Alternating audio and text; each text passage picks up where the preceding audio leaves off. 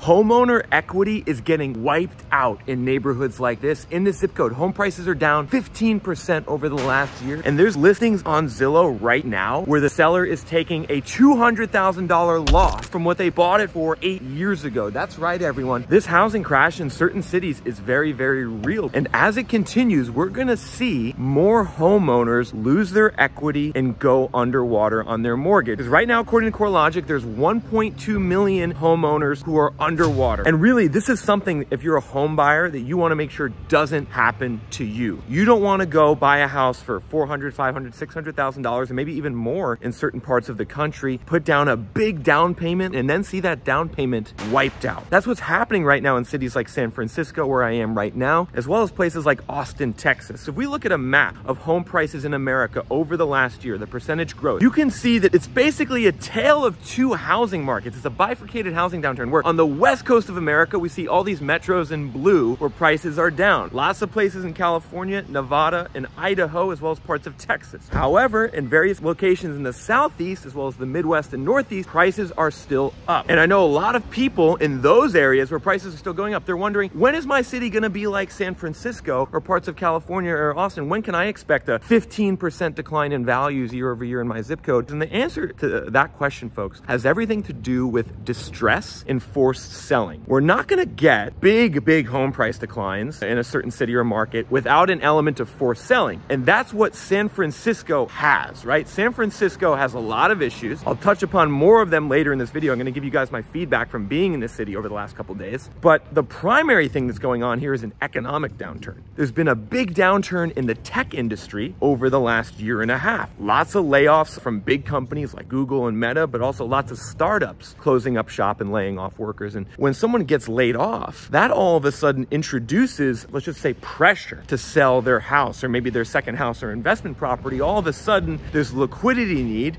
and the house needs to be converted to cash, which is what causes what's called cascading home price declines. At some point, we will see the selling pressure here in San Francisco and Austin spread to the rest of America because all the leading economic indicators still say a recession is here or around the corner. If you look at the Conference Board's leading economic indicator index, take a look at this, everyone. It's saying that we are deeply in recessionary territory based off leading indicators. And this indicator from the Conference Board has predicted every recession going back the last 60 to 70 years. Moreover, we have Jerome Powell and the Federal Reserve going on an aggressive rate hike campaign. They're taking money out of the system. Banks are now cutting loans. We have all these issues in commercial real estate. The writing's on the wall for massive distress. We just haven't seen it yet, which is normal, everyone, for the beginning stages of a housing downturn. And I've said this a couple times, and I'm going to say it to you guys again, because I read in the comments and I see a lot of you are frustrated out there. You say, oh, Nick, I've been watching your channel for 2 years and the data makes sense, but like you've been wrong. People say I've been wrong or the housing crash hasn't happened. Like, what do you have to say to that? If you go back to the mid 2000s, Robert Shiller called the housing bubble in 2004. Michael Burry called it in 2005. We didn't see major price declines until the middle of 2008, once the economy started to go to hell in a handbasket. So I would encourage a lot of you guys not to get discouraged by the fact that things are really expensive out there still.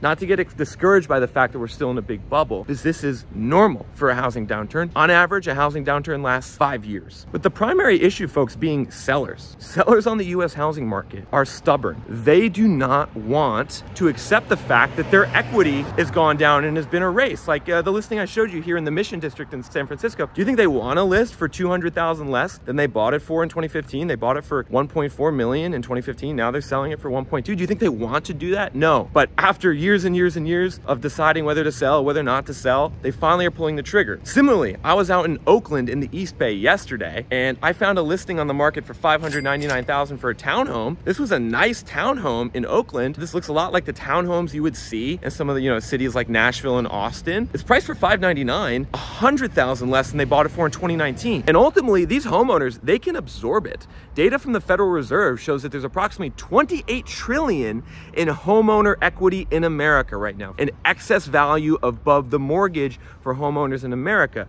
Now you can see this has skyrocketed over the last couple of years. It's started to come down with the beginning stages of the housing downturn. But I want to point you folks to 06. You can see 06 had a similar run up in homeowner equity, and there was people back in 2006 who were saying the same argument that people are saying today. They were saying, oh, homeowners have so much equity in their homes. that nothing that bad is going to happen. You can tell me in the comments if you've heard someone say that to you, like a realtor or maybe someone who works in real estate, say like, oh, the housing crash isn't going to happen because people have so much equity and they're just going to hold. Well, the same thing was going on in 2006. That's actually the sign of a bubble, the fact that homeowner equity overall is so high. But now, if you're a home buyer and investor, let's talk brass tacks. If you're looking in a city or neighborhood, like say you're looking in Florida, or say you're looking in Tennessee, how do you understand when it's going to be the right time to buy? How do you develop an idea of looking at data to tell you, yes, now's the time to buy, no, now's the time to wait? And I'm going to show you how to do that right now. Everyone, the first thing you got to understand for your city and your neighborhood is how overvalued home prices are. And on ReVenture app, I have what's called overvaluation percentage, an estimate of how overvalued prices are for every zip code in America.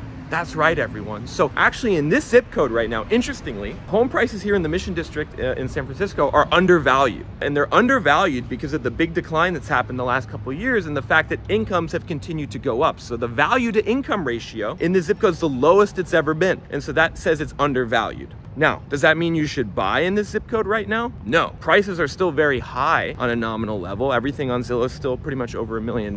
Mortgage rates are high, but it's at least telling you this zip code is starting to look like a better place and time to buy. However, if you were to go to, say, Tampa in Florida, where I know a lot of you guys are, you're gonna see lots of zip codes are listed as 20, 30%, even 40% overvalued, meaning that the ratio of home prices to income is the highest level it's ever been, way above the 20-year average, which is the telltale sign of a bubble. And so that's the first step, everyone. Understand how over or undervalued home prices are in your zip code. It's not a guarantee that it's gonna go to that level, but that helps you start to understand, all right, what am I getting into as a home buyer or an investor if I buy? But now, what's also important, everyone, is to understand the direction of prices over the next 6 to 12 months. And to understand the direction of prices, whether they're gonna go up or down, I would encourage you to look at 3 data points: inventory, days on the market, and price cuts. How many sellers are cutting the price? You look at those 3 data points, you're gonna know what's going on in your market in real time. For instance, if this zip code here in San Francisco, we can see days on the market is way up. Over the last 7 to 8 years, we have sellers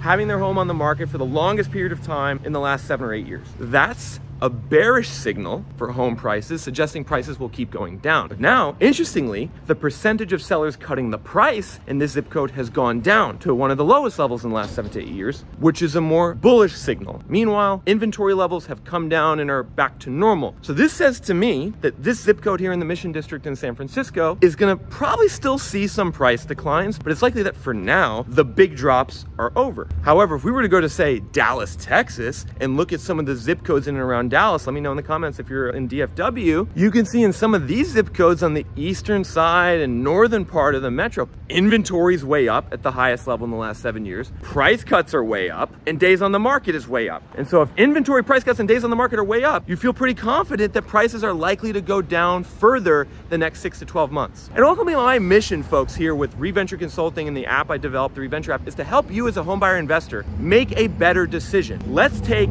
the guesswork out of some of these aspects of buying a house or investment property. Of course, we can never be 100% sure, but is it worthwhile knowing how overvalued your zip code is historically? Is it worthwhile knowing what the price cut and days on the market trends are? Of course. You will feel much more confident about the decision you make, whether it is to buy or not to buy, by looking at that data and knowing that data. Now, I'm gonna finish this video off with a rapid fire round showing you where prices have gone down the most in America over the last year. But before that, I wanna give you guys a little commentary here on San Francisco. I've been here the last several days. A lot of you probably seen through my shorts that I've been traveling around California. And what is going on here in San Francisco? Well, folks, it's not great. The homeless problem here, it's pretty bad in certain areas. And not only is it like in your face, homeless people here are aggressive. Like, I had a guy like lunge at me the other day. I was just walking on the street, he lunged. And a lot of the locals here in San Francisco, they become just like acquainted to this being normal, and they try to rationalize it. So when I talk to people at the bar, at the restaurant, they're like, oh yeah, like, you know, it's not that bad, but it is pretty bad. So the city's still got some major work to do to clean a lot of this up. A lot of these people really need mental health assistance, and they probably need to be off the street and not doing drugs on the street.